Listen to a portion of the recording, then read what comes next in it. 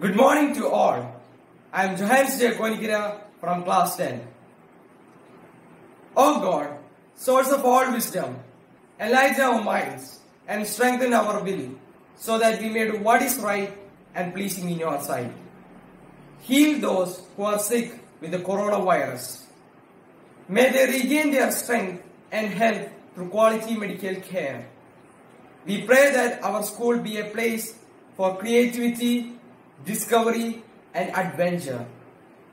May this be a place to learn and to share God's blessings.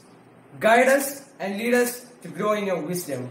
Thank you, Lord, for your love and care. Amen. Good morning. Today's thought. If a drop of water falls in a lake, there is no identity. But if it falls on a leaf, it shines. So choose the best place where your ability shines. Our destiny is not created by the shoes we wear, but by the steps we take. I repeat, if a drop of water falls in a lake, there is no identity. But if it falls on a leaf, it shines. So choose the best place where your ability shines. Our destiny is not created by the shoes we wear, but by the steps we take. Thank you and have a blessed day. Good morning everyone. My name is Aksa Ranjan. I'm studying in grade 10A. Today's news, the headlines. State news. In 2 days, Kerala sees 136 positive cases and 129 recoveries. Tirunelveli. During the past 2 days, Kerala witnessed 129 recoveries with 73 testing negative on Monday and 56 more earlier on Sunday. National news.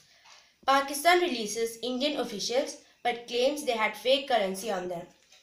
New Delhi.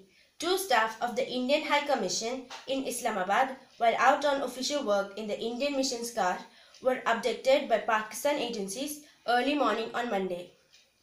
After they were interrogated for several hours, reports emerged from Islamabad claiming they had been arrested for a road accident by the police. International news. Xi's fortress against pandemic cracks on as Beijing cluster grows. A section of Beijing was locked down on Monday as the government rushed to contain a new coronavirus outbreak, an unnerving breach in the capital, which President Xi Jinping had said should be a fortress against the pandemic. And in sports, Pierre-Emerick very happy at Arsenal, says Mikel Arteta. Mikel Arteta said that Pierre-Emerick needs to feel that staying at Arsenal is the right next step in his career.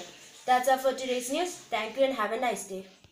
Good morning to all. I'm Jasita Malikat of grade 9A. I am here to speak a few words about child labor. Children are the wealth of the nation. They are the future citizens of tomorrow. It is they who are going to control and rule the nation in all spheres of its activity. So, the prosperity, well-being, socio-economic progress of the country greatly depends on how children are brought up. But in the case of India, the well-being of the children is far from satisfactory. Even though the country is in its 21st century, thousands of the children still spoil their future in unhygienic factories and hotels and in other anti-social activities. Child labor is a major evil in industrialization and urbanization. India has a vast population but not enough employment. Unemployment is acute among youth, even though child labor is practiced by exploiters all over the nation. There are 3 main reasons behind child labor. The first reason is poor family background. Poor parents think that the number of children in their family, the more income for the family.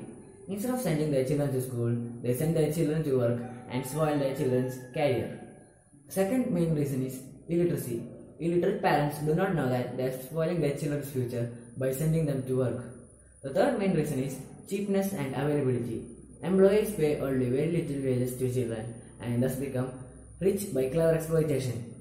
One can see a number of children from the age group of 5 to 10 working in factories, hotels, cracker making companies, matchbox making companies, presses in Sivagasi, Tamil Nadu.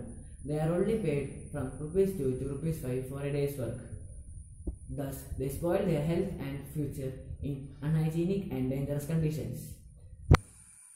Child labor is a major evil in our nation. Our government has raised its voice against child labor. There are many laws that prevent child labor. However, these laws are not implemented properly.